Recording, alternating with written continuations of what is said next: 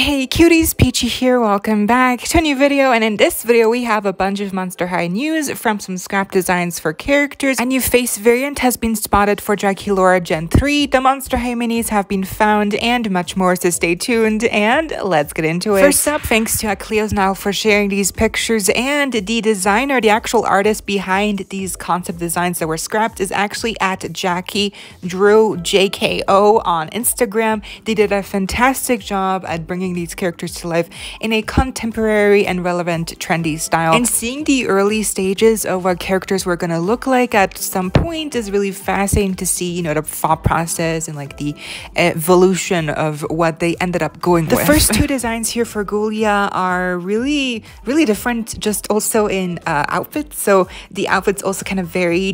The base pieces are the same, but there's like small little touches that change. Like for instance, the one on the left with the long straight hair, she's wearing a beanie in black, and the actual Ghoulia doll does come with a beanie, but the shirt is kind of like ripped. And then the design on the right, she has long sleeves, and there's like a little cutout moment on the shoulder, and it really looks cool. There's a little brain print on the sleeves, and the hair is also short, some bangs, and it looks really cute. Then the other two that are highlighted here is the one with pigtails but a really ripped up shirt like on the bottom, and then the one on the right, as you may recognize, there's a little reference picture on the top corner that is Ramona Barnes, the character, but the live action version played by Elizabeth.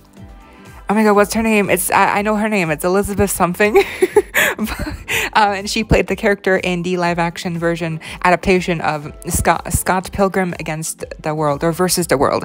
It's a video game slash novel slash, you know, live action movie. So it's a really fun franchise and adaptation of the book, comic book, and it's a really, like, Ramona Barnes is a really well-known character because of the, you know, whole manic pixie girl trope, and the hairstyle also, which is what they used here as reference for Ghoulia's hairstyle, which I think looks so nice, and it's actually like really cute. It's like a little punky pixie cut, like a little wavy, and it's so nice. And then there's even like some shadowing on the shoulders, and like the shirt is different as well. Like this is way more of like an edgy take on Ghoulia, and I feel like now that I've seen it, and like the darker lips, like girl, ooh, I wouldn't mind seeing that turned into like doll version.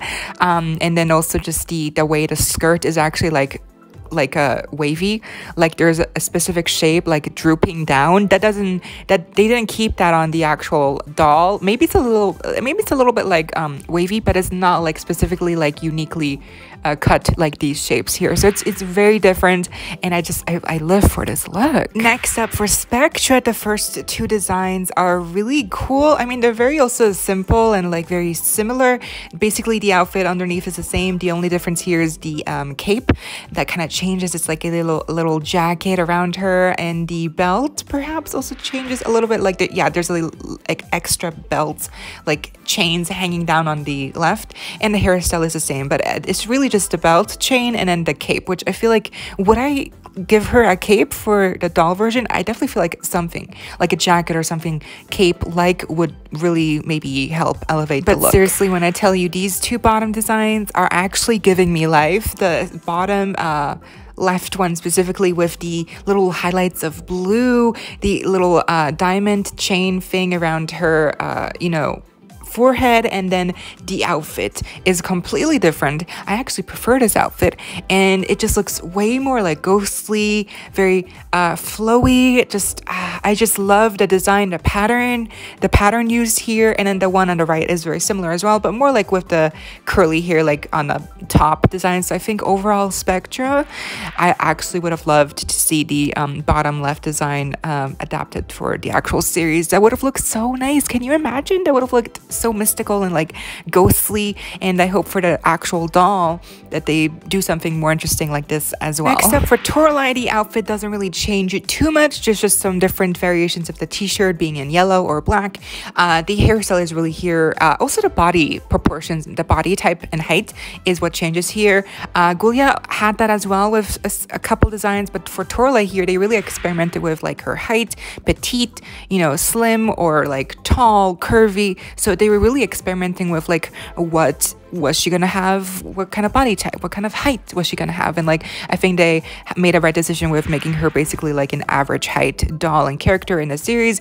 And in the hairstyles, they first you know, they obviously the Toralei doll has long hair, and they wanted to move away from that for the series, so they came up with some you know, shorter hairstyles, and the actual final hairstyle that they went with was actually based on the actual hairstyle that the artist has in real life, so that's that Jackie has in real life, so that's really fun. With Howleen, also very similar to Toralei, where they didn't drift too far apart from the original, you know, base design for the clothing outfit, and it was just more about experimenting with the final touches for the hair. So like they knew they were gonna have her in a ponytail of some sorts, like a curly ponytail, but was it gonna be a top bun, was it gonna be, you know, positioned more lower or higher? So that's more like what they experimented with. And then also some of the designs for the eyes also changes, and then some of the patterns for the clothing pieces also differ, but the body type, for instance, they never varied. Like they always knew she was going to be smaller and like petite. Surprise, we also have a boy here. It's Manny Tor, and I'm glad that we also have some more, you know, designs for him that are also very different. The first designs on the top, he has a completely different kind of like mouth position and proportion. The hair is also like more like a platinum blonde on the left, and then it's more of like a normal blonde on the right. They also experiment with that kind of a little bit more in the other designs. And then what he's wearing is still like a, you know, like button-down shirt with a little vest on top that's red, but here it kind of like varies with the, you know, the color for the left, and on the right it's green, and the button shirt is also like more of like a bluish tint.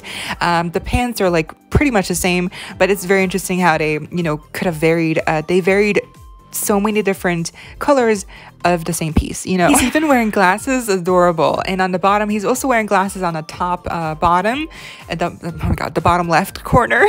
And the hairstyle is different. He also has both horns in some of these, and in some of these he does have the, you know, half horn still on. So it's like they were also still deciding like, okay, are we gonna have him with like 2 full horns, or is one of them gonna be like broken off? So that's also very interesting. And then I guess they kind of like landed on him with something that's very similar to the top left corner, and then the bottom right corner design. So yeah, my takeaway here is that Spectra's design is godly. It's god level. I don't know why, I love it. I just think it's so cute, and it's just so Spectra, you know. It is totally Spectra. And then for Ghoulia, this design spoke to me the most with the Ramona Barnes, you know, reference. It's just so perfect for Ghoulia now thinking about it. And then for Toralei, I didn't show this at first, but this little hairstyle with the bangs and the little top buns, that is adorable. Like, I'm living for that low-key. Moving on, as many of y'all know, today was the launch of the first doll of the second Haute Couture collection, Midnight Runway, Frankenstein. So she dropped a couple hours ago, and this was also a couple hours ago, but I do think that she might still be available on Mattel Creations for pre-order, because last time I checked, people were, you know, saying that she's still not sold out. So that's kind of amazing, and maybe hopefully Mattel will realize that, you know, they can't just, you know, pump out some kind of like Haute Couture looking collection and expect us all to be in love when it's just not even comparable. The, you know, the price point and then everything that they also come with, and design wise, it's just not comparable, especially with the new Ultimate Secret Series 2 only costing $30, and they come with so much, and design wise they're so much stronger than the Midnight Runway dolls, which I'm gonna say, yes, it kind of feels true to me. And then you get, for $75, you get 1 doll, 1 stand, and a box. So it really is not comparable to the first collection of Haute Couture. And I hope Mattel wakes up and realizes that they gotta put some more effort into these releases, you know. Moving on to the Monster High minis that were made by the world's smallest, you know, brand. This is, yeah, so these pictures are from at Super Tito Rico on Instagram. I don't know how they found them. I don't know where they found them. I don't know how much it cost, honestly. Probably like something around the tens, 12, 10 bucks. I don't know. How much would you pay for these minis? Because these are minis. They're the same size as Brad's, as we'll see in a second. And I think they do look better. Like the actual application of the colors and the face up is much more, it's a little bit better here than we saw in the stock photos in my shorts video that I made a couple days ago.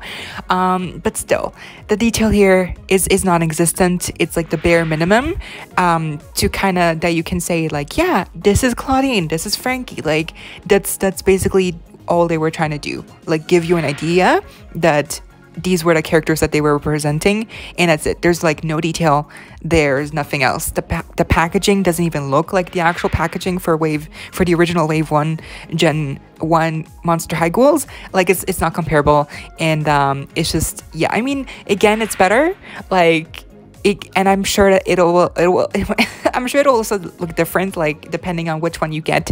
The paint job will be better or worse, but yeah, I mean, and so here you can see the comparison between Sasha, a mini Bratz Sasha doll, a figure, and then a world's smallest minifigure of Ghoulia. So yeah, and I mean, do they look cool next to the actual Wave 1 ghouls? Yeah, but are they gonna be worth spending money on? I don't know. And lastly, we do have to talk about the new Draculaura Indonesian face variant, and I know these pictures came out a while ago. I'm super late on this. I'm very sorry. There was just never enough Monster High coverage out this week. It was just never the right moment to make a video about, where I could have included the new face variant like today.